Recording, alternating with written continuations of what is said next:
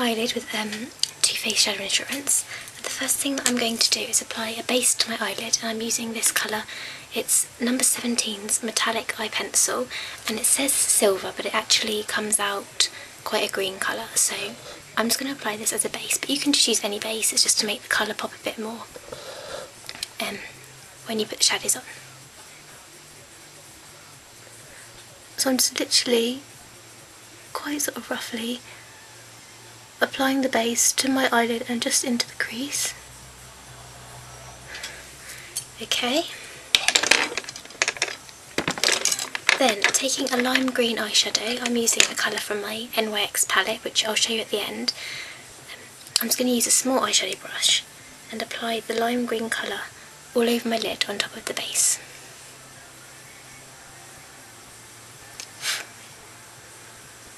There's quite a lot of fallout, so you can always touch up your face afterwards. So literally I'm sort of patting that lime green colour on, so you can see.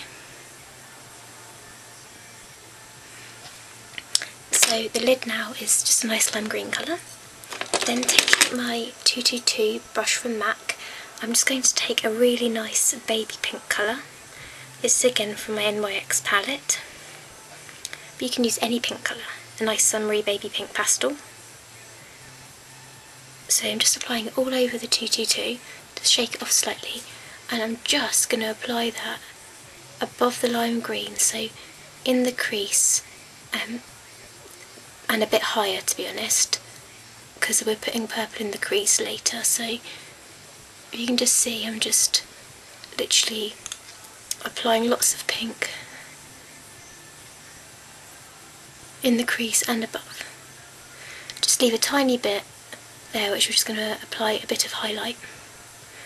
So once you've sort of dusted the pink on, I'm just using the same brush and taking a light shimmer colour and just add a touch of that on the top, just to add a bit of highlight. And if you use the same brush, you can just blend the two colours together. So you've got something that looks like that.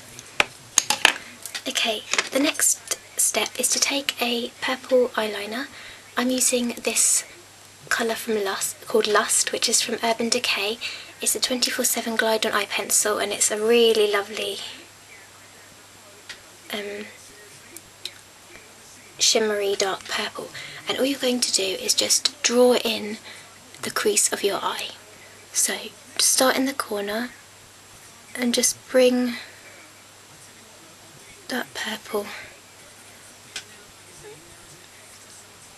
into the crease. Don't worry if it's a little bit messy because we're going to blend it out. So I don't know if you can see, but I've just drawn in a purple line on my crease, and if you want you can just bring it a tiny bit higher, just like that. Once you've drawn on the purple crease colour, I'm just going to use a pencil brush, and I'm going to use a lilac shade, again from my NYX palette. It's just this lovely pale lilac colour. So just apply it to the tip of the brush mostly, and then you're just going to blend out that purple colour that you just applied using the shadow.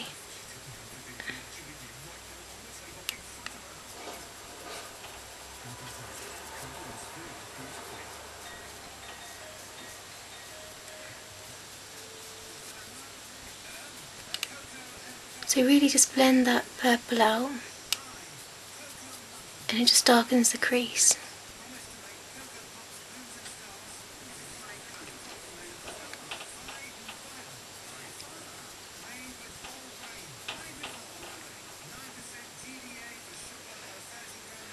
So if you can just see, it just adds a bit more definition to the eye.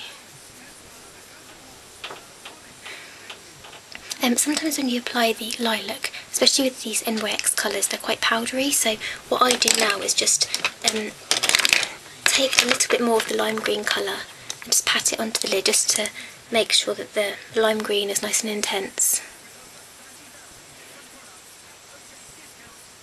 So just pat some more lime green just on the lid of the eye, Then underneath my eye I'm going to apply Lust Again by Urban Decay. So just bring this under your eye.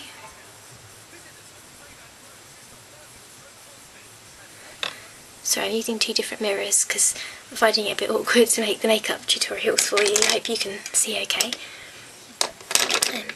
Then using a small angled brush, take more of the lilac colour and just apply that again on top of the Lust that you've just applied. So just apply that colour and just blend it out. Then on your waterline, you're going to want to apply a black colour. I'm using Zero by Urban Decay. It's the same range of eyeliner as the 24/7 Glide On. Just put that on the waterline, just intensifies that, as you can see. And then I'm just going to use my Extreme 24-hour felt tip eyeliner from Collection 2000, which I mentioned before, and I'm using this every day at the moment, just to line the upper lash line. Nothing too thick, but just to give it some definition. I always start from the outer corner, just drag it in, and then you can just apply a bit more for the inside.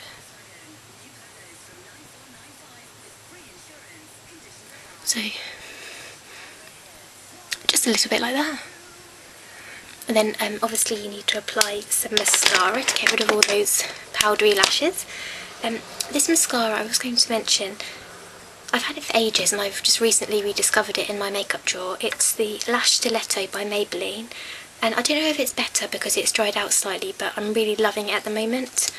The brush is very thin and tapered, but it really makes your lashes look nice and long. So I'm just gonna work this into my lashes.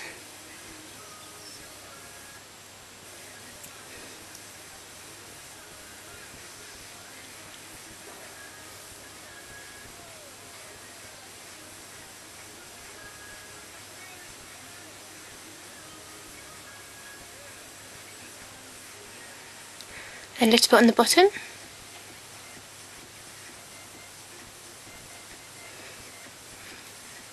So you got something like that.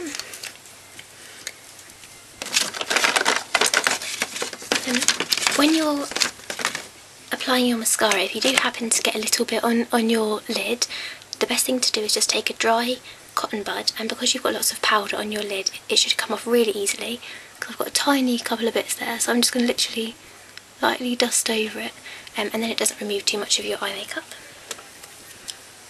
Okay, and that's the eyes basically finished. If you want, you can just take the small angled brush again, and taking a lighter shade, just highlight the inner corner. Just open your eyes up. I didn't do this side, so I'll just do that. Okay, and on my lips I'm just going to apply this colour from Maybelline. It's the Colour Sensational range. It's called Summer Pink number 148, and again this will just add to the summer look and tie in with the eyes.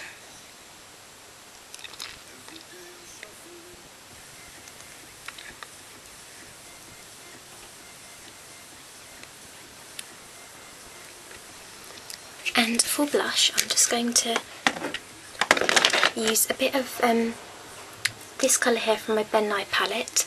It's like a just a peachy pink kind of colour. I think for the summer look it's always good to use a bit of blush. So just take a little blusher brush and just dab into that colour there. Just smile and apply on the apple of the cheek, and just on the apple of the cheek and slightly up there.